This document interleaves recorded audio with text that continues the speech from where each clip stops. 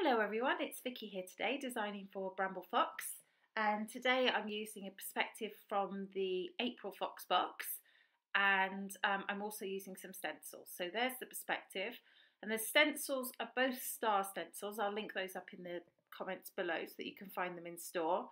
I just wanted some different size stars. And I'm using the No Limits collection by Cocoa Vanilla as well for this layout. So what I'm going to do first of all is cut some circles, and I'm cutting a circle at 9 inches from this piece of paper, and then I think it's 8 inches from the second piece of paper, which you'll see in a second. I had this idea in my head and I'm just rolling with it. So there's that circle, and then we've got this lovely gorgeous striped circle as well, paper as well. And I've got a circle for this. This has got, this collection has rockets in it, and I just thought it would be really good to do some planets. So what I'm going to do is cut both of those circles in half, and I'm going to put them on each side of the page.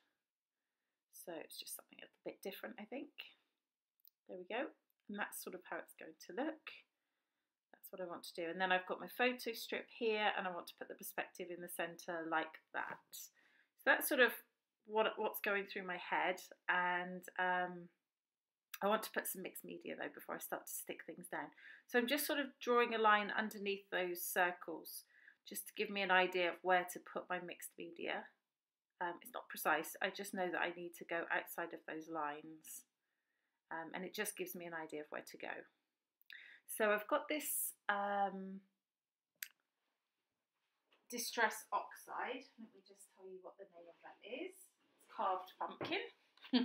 And I'm using like a makeup brush to just put that sort of like a hazy area around where the circles are going to go. So I didn't want it to be too solid, I just wanted a little bit of haze there, and you can see when I put the circles back on, that's exactly what I've got. So I'm happy with that, and then I'm just going to use that same ink, and I'm going to water it down a bit to do some splatters there on the hazy part as well, and that looks quite nice, I think. Just adds that extra little bit of interest to the layout. And I do some bigger dots which I make myself just with the brush in a couple of spots where there were things missing, you know, spots missing. I'm just going to soak up the big ones a little bit with the corner of my tissue, and then I'm going to roll over all of it with the whole roll of kitchen paper, and that just dries it off quite well. So next I'm going to I can't even speak today. I'm going to distress the edges of my circles, or my semicircles as they now are, and just with an edge distresser, just to add a little bit of extra texture to this layout. And I'm going to do that same thing on both sides. And then I'm going to stick those down, I think.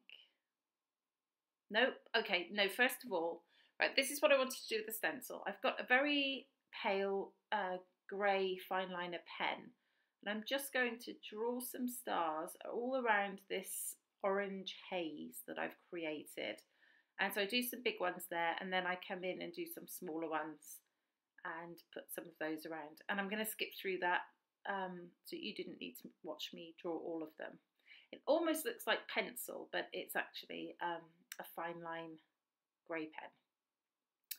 So now I'm pulling out my tape gun, and I'm just going to stick down these circles, semicircles, onto the page.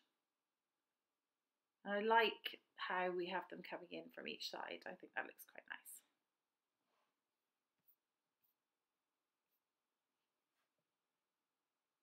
Okay.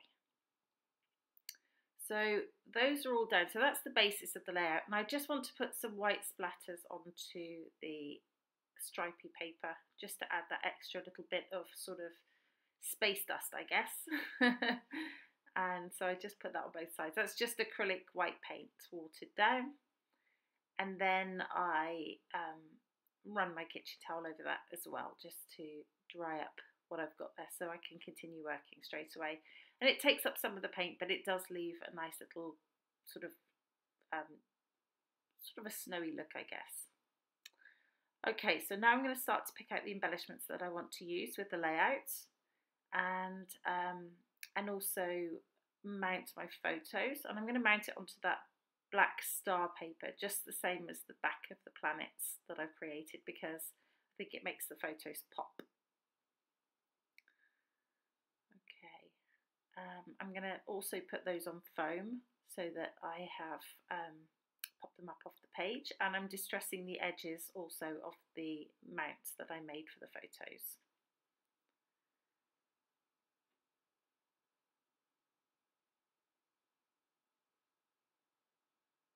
Okay, so I like how that looks, and yeah, just sort of pops up, and the perspective doesn't need popping up because it's already quite chunky, so it works well there. So here we go, just bring in some bits and pieces to embellish my layout. I get out those stars, which I don't actually use, but I like how they look on this video. I just was trying to force them, I think, and it didn't really work. So so that's a shame, but I make the layout without them, so forget about those stars. There's an arrow there. I'm still deciding what to do with the rockets.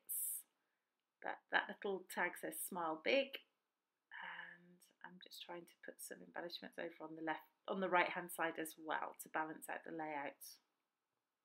I like that big star, so I'm using that, and chipboard pieces here. I'm going to use To the Moon and Back, just up there with that big star, which I really like, and sort of, you know, that goes with having the rockets launching. I tried to move those rockets around, but I think they worked best there. Just got a little blue star here, which I don't think I actually use in the end. But there are so many stars in this kit, there's lots to use altogether. And a little arrow that I'm going to use on there. I'm going to start to stick things down because I know what I want the layout to look like. So I use a bit of tape and a bit of glue sometimes to stick down those photos. Actually, I just used the tape this time. Sometimes I do use glue as well, but yeah, I use some glue on the smaller one just to make sure it stays there. And it helps stick down the things that are underneath as well. Okay, and I've got those little photo corners which are also in the FoxBox. I'm just going to put one on the top right photo and the bottom left photo, just to add a bit of interest and texture there. Sticking down the arrow there. I'm going to put some foam on the back of this other arrow, just to pop that off the page as well. Sticking that directly to the photos, the little tag that says smile big. There's a bit of space there. I'm going to pop up the To the Moon and Back, even though it's chipboard and it's already quite dimensional. I just wanted it to stick up nice and far over that star. And I'm also going to put some foam on the back of the rockets too.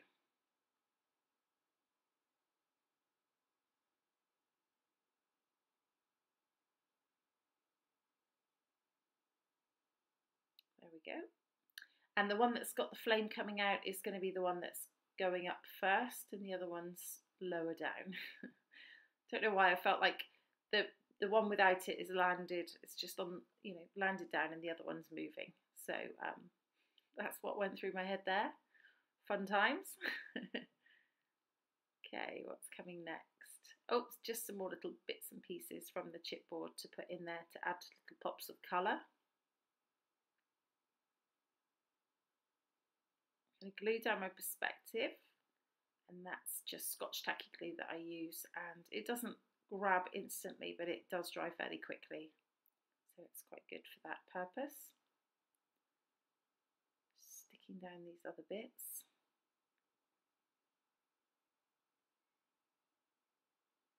I always stick everything, even if it's sticky already, just to make sure it stays on in my album. And I'm going to draw on some more stars with the stencil just here on this paper here. and I do some big ones and some smaller ones, just to add a little bit of extra interest in that white space, although it's not white space because I have fancy coloured paper there, but it's kind of, there's nothing else there. Using all different sizes there, and I like that. It's my new favourite thing to do, is to draw through the stencil with a pen rather than ink. Okay, I added a few more to that orange hazy section as well. Just add a bit of extra interest. And what am I thinking here now? Okay, another arrow. I'm just going to put an arrow down, glue it down, pointing to the rockets. And then I've got some little puffy stickers, I think, from this collection, which I'm going to get some stars from. Yep. So I'm just going to stick a few stars down on both sides. And then there are some little round planetary type dots which I'm going to stick onto the rockets to give them a bit of extra interest as well. And that's it. Here comes the final layout. There it is. I hope it inspires you for using your perspectives, and also for using the No Limits collection from Cocoa Vanilla, which I think is fabulous. There are some close-ups coming up as well, so you can see the inking a little bit better and the stenciling. Yeah, if you have any questions, give me a shout. Otherwise, I'll link everything I used from the Bramble Fox store below. And please subscribe to my channel. I'd love you to do that. Thanks so much for watching. This has been Vicky for Bramble Fox. Bye-bye.